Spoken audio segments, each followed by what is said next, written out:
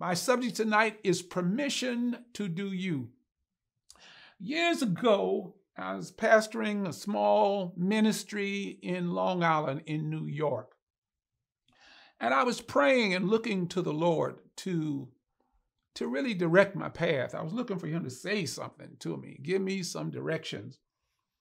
And the Lord said to me something that just upended all of my theological perspective. He said to me, "What do you want to do?" I thought, wait a minute, what do I want to do? Isn't this about me doing your will? Isn't this about me finding out what you want daily, day in, day out, in, minute out, moment in, moment out? He said to me, "What do you want to do?" It caused me to go and study the subject of permission. When I started writing about the revelations that God had given me, and I wrote a book, What You Don't Know Can Be Fatal, Revelations That Changed My Life.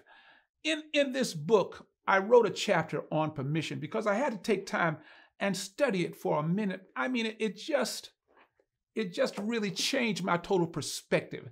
And this is a critical element because some of you don't understand why there's an unexplainable failure in your life. You have a dream, you have a vision, but there's unexplainable unexplainable failure in your life. And I believe that this is a critical element. The element that is missing is permission. I often tell people, as you learn what God has done to us, he's raised us up, he's seated us together in heavenly places. We now have a new image on the inside. I say to them, and this is usually religious people I have to say this to, crucify the old man, but do not crucify the new man. What is God doing in our lives today that is amazing to me? I always thought when I was raised up in church, there were certain rules and there was certain structure. I always thought you get in line and you make sure you stay in your lane. But I found that God is pouring gasoline on my desires. Can you believe that?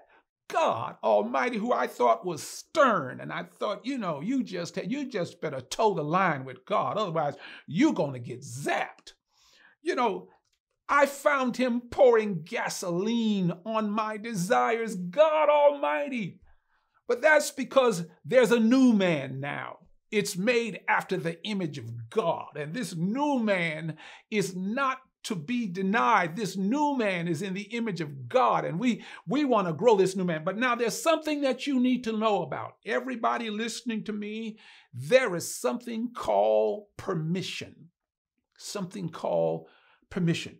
All right, I told you I'm going to read in the NIV because I love the way it says it here. In the NIV, Matthew, the 25th chapter, verse 14, it reads, "Again, it will be like a man going on a journey who called his servants and entrusted his wealth to them. To one he gave 5 bags of gold, to another 2 bags, and to another 1 bag, each according to his ability. Then he went on his journey. The man who had received 5 bags of gold went at once and put his money to work and gained 5 bags more. So also the one with 2 bags of gold gained 2 more. But the man who had received 1 bag went off, dug a hole in the ground, and hid his master's money. After a long time, the master of those servants returned and settled accounts with them. The man who had received 5 bags of gold brought the other 5. 'Master,' he said, 'you entrusted me with 5 bags of gold. See, I have gained 5 more.'" 21st verse. His master replied, "Well done, good and faithful servant. You have been faithful with a few things. I will put you in charge of many things. Come and share your master's happiness." 22nd verse. The man with 2 bags of gold also came. "Master," he said, "you entrusted me with 2 bags of gold. See, I have gained 2 more." 23rd verse, his master replied, "Well done, good and faithful servant. You have been faithful with a few things. I will put you in charge of many things. Come and share your master's happiness." Then the man who had received 1 bag of gold came. Master, he said, I knew you are a hard man, harvesting where you have not sown and gathering where you have not scattered seed. So I was afraid and went out and hid your gold in the ground. See, here is what belongs to you. His master replied, 26th verse, you wicked, lazy servant. So you knew I was a harvest where I have not sown and gather where I have not scattered seed. Well, then you should have put my money on deposit with the bankers. So then when I return, I would have received it back with interest. So take the bag of gold from him and give it to the one who has 10 bags. Wow. Permission. This is something that slaves, servants always wanted. They always wanted their master's money. Want to live like their master, and they wanted their master to leave town, stop looking over my shoulder, and just, mini managing me all the time. So this is what the master did. He gave them bags of gold. Wow. His own stuff, he gave it to them. And let's see what you're going to do with it. This is what is implied in our lives today. God Almighty he has reached into heaven and given us everything up there. He gave his son. He sent back the Holy Spirit. He has given us his word, everything he said. Angels are our ministering spirits. They serve us. Promises galore. We also have the love of God. Does that imply anything to you? As I was growing up, I thought, we were learning the rules. We were learning the thou shalt nots. We were learning, the structure of things. We were learning that God was, he was a judge, and we were learning obedience. And as we learned this, we got in line. But I did not know that there's also another element in this. Once you learn this, and this is what I want to say to you tonight, permission is critical in your life. We need to understand that we not only have teachings of rules and laws, but at a certain point, God turns around and gives you permission. Dreams that God gives us, visions that God gives us on the inside. Ephesians 3:20 says it. It's an exciting verse. God is able to do exceeding abundantly above all that we ask or think, according to the power that works in us. Ephesians 3:20, that's what that is. Now, that gives us dreams. That gives us vision on the inside. But you can have a dream, and it's on the inside, but you feel no authority to act. You're in church, and you're a deacon, or you're a minister, whatever, but you feel no authority to act. Permission can be defined as an act, a ritual, or an event that grants authority for you to change your behavior. It is an act, a ritual, or an event that grants you authority to change your behavior. Now, there are several things that we know about: graduation, baptism, ordination, weddings. All of these are rituals. All of these are events that give us the authority to change our behavior. Well, let me tell you something. God has given you permission. It's exciting to know that. It's a little scary too, I will admit. It's scary. When the Lord said to me, "What do you want?" Oh my God.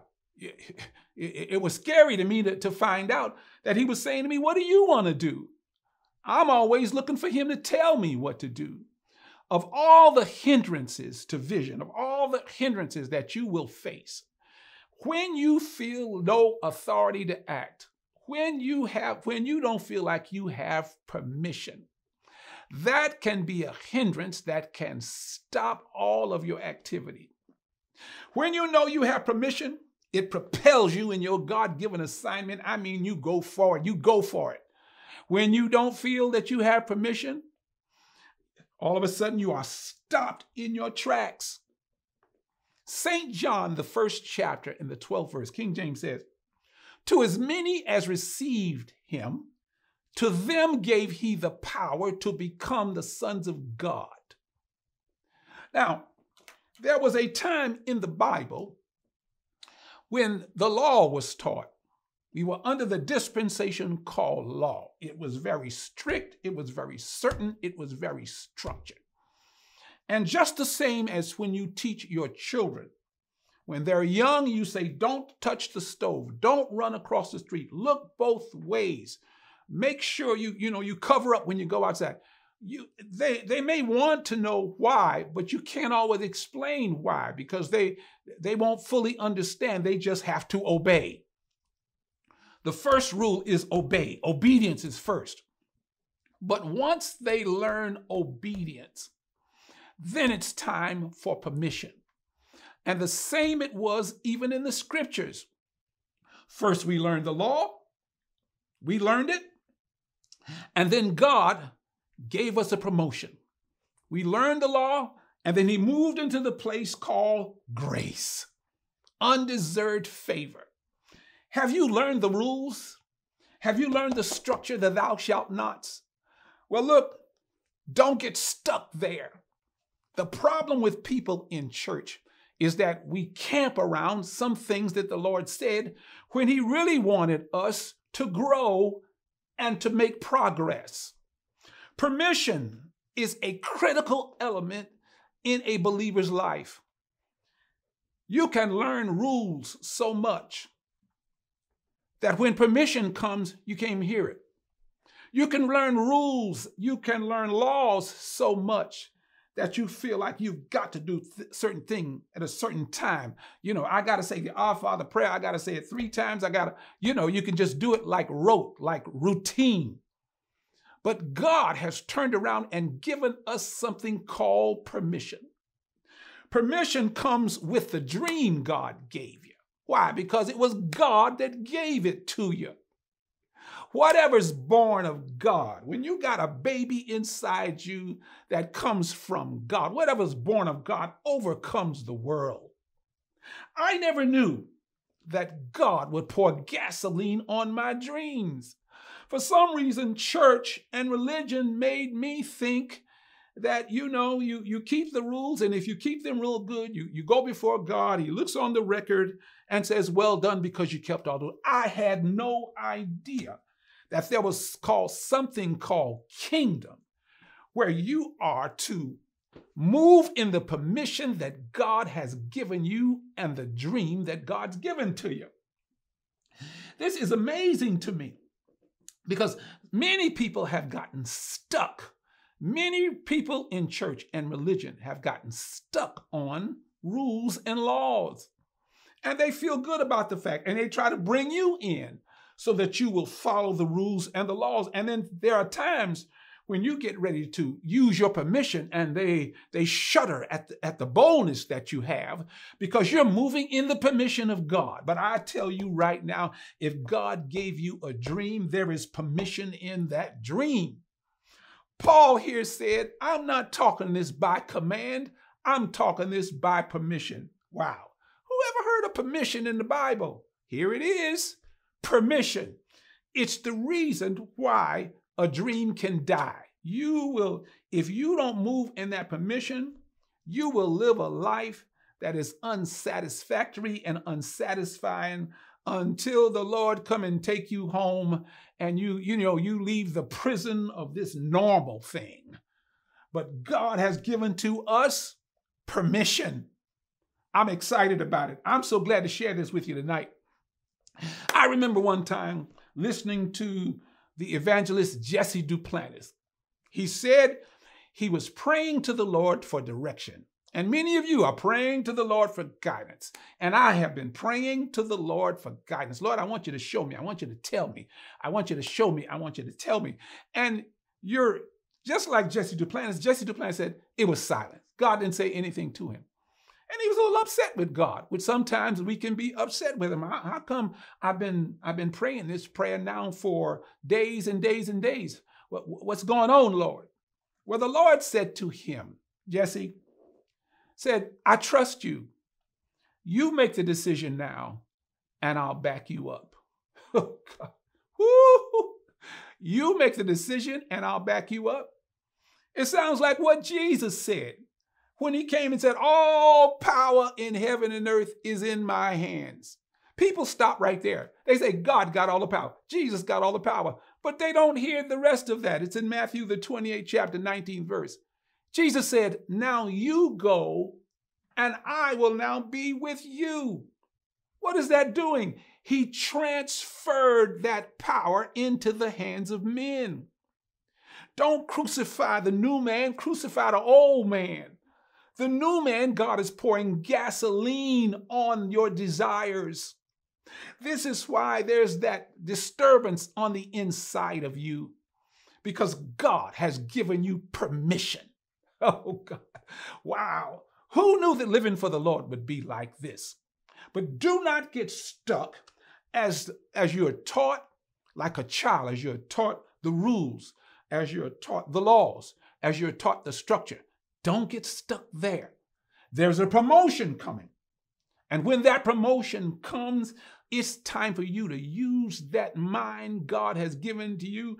The scripture says, be ye transformed by the renewing of your mind. Now, when you renew that mind, don't crucify, don't start humbling yourself down and saying, no, it's not me, it's all God, it's all God. I hear you, but you have renewed your mind now to the word of God, and you can be trusted. You can be trusted.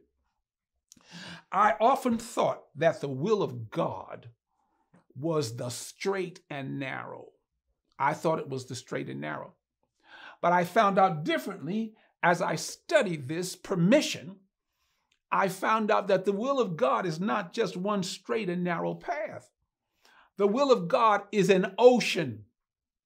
You sail on the ocean until you hit land. Somebody else described it as green lights until you hit a red light. Green lights, go. What did the Lord say to the disciples? Go into all the world and preach the gospel.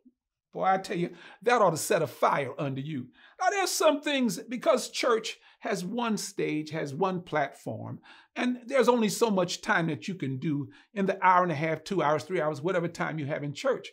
But whatever you can't do in church, we're not talking just about church, we're talking about kingdom. Is the world big enough for you? The stage in the church or the pulpit of the church might be a small pulpit. Don't get your feelings hurt. The dream God gave you is for the kingdom. And he's pouring gasoline on it because he wants you to understand you learned the rules. Did you learn obedience? Okay, don't get stuck there. Now it's time to use that mind and the thoughts God gave you. Now that's scary because, we're saying, you mean to tell me I'm going to depend on what I think? Yes, once you renew your mind, once you get cleaned on the inside, once you are forgiven, once you are raised up, God can trust you. Wow, that's amazing to me. Some people, we don't realize that faith is defined as the substance of things hoped for. Let me read you something out of this book. Because when I studied it, I wrote a chapter here. There's a chapter here on permission in this book. And let me read this to you. This is something that I think is so good. Pay attention, please.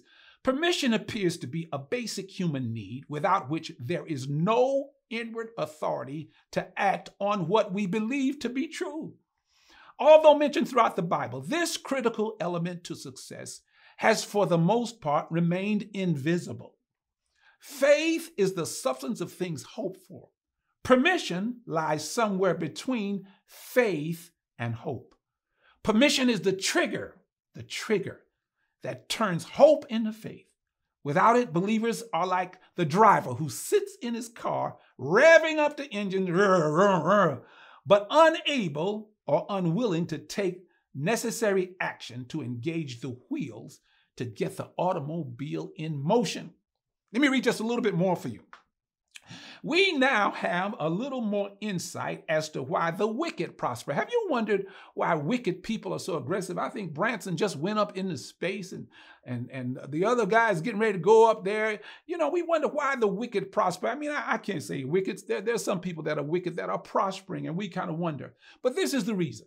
They race ahead, taking immediate advantage of the same opportunities offered to believers who are immobilized by the need to check back for permission.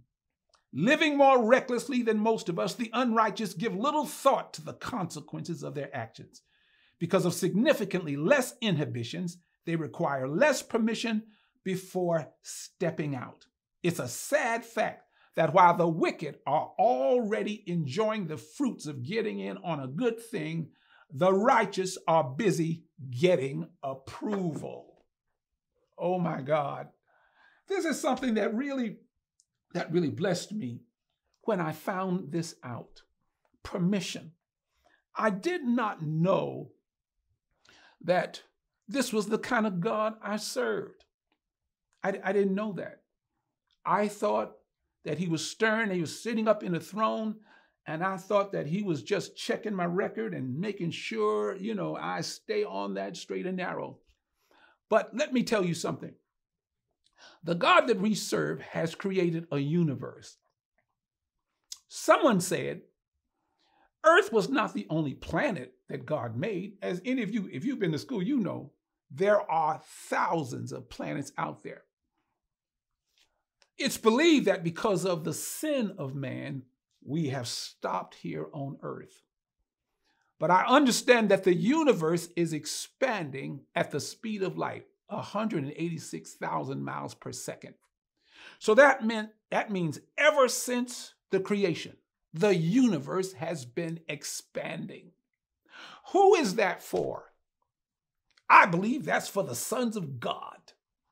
Hallelujah.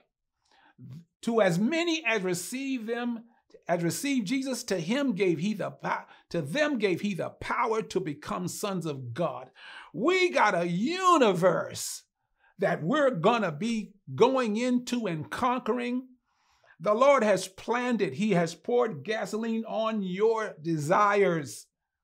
Don't be limited. Yeah, I know, some people may look at you and kind of wonder what's wrong with you. How come you doing these things? But that's because you have permission from God Almighty. There is permission given to you.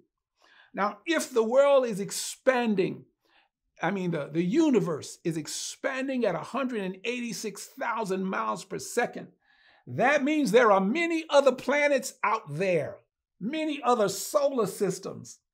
As God teaches us, this is exciting because he's giving us eternal life. We will forever be with him. Yes, we will. We'll forever be with the Lord. And what are we going to be doing? Are we just going to be sitting around playing harps up there in heaven? No, I believe we're going to be going forth into the planets, into the solar systems, doing things we've never done before. This is an exciting concept to me. Now, the sooner that you understand that you have permission, the sooner you'll move out. And I'm telling you right now that you have permission that is from the Lord. Nothing is to be impossible unto you ever again. You are those that are the sons and the daughters of God Almighty. I found out that he didn't just want me to be a church member, but I'm here learning to become like God. He made us in his image. He made us in his likeness. And now these teachings, I hope you get these teachings. Now, I've got some more for you. Praise God. The next time we get together, I'm going to talk to you also. I heard somebody make a statement, and they made a statement. I think it was Kenneth Hagin. He said, power is always present all the time. And he gave some steps for how we can use that power. Now, I'm not going to talk about that now, but the next time we get together, I'm going to talk to you about that. Oh my God, because this is something that God has given into your hands. I hope you got something out of this word today. Permission to do you. Did you hear a word from the Lord? If you heard a word from the Lord today, I hope you'll sow a seed. I tell you, World Overcomers is moving forward. We have purchased some land, 25 acres. We're about to build a complex that's going to bless the community. We're about to build something that's going to glorify God. We're about to do something. Amen. So if these words are blessing you, help us to keep sending it around the world. Sow your seed today. I love sowing my seed because there's the promise of the harvest. Like the farmer, sow your seed and there is the promise of harvest. Sow your seed. You can do that. You can text WOW online, W-O online, to 77977 to sow your seed today. I trust that you were blessed by this word. I want to pray for you one more time. Father, right now, bless your people. Let the hearers hear this concept of permission and set out. Let them hear this concept of permission and loose themselves from their chains. Let them hear it and be blessed by it. In Jesus' precious name I pray. And all those that are giving now in this offering, sowing their seed, you told them there's 100-fold return. You told them that men would give to them good measure, pressed down, shaken together, and running over. And we believe you now. And we thank you for it. In Jesus' precious name, amen. Wow, I finished early this time. I got about 38 seconds for 30 minutes. But I thank God for you being with us today. And until the next time we are together, blessings and favor in your life in Jesus' name.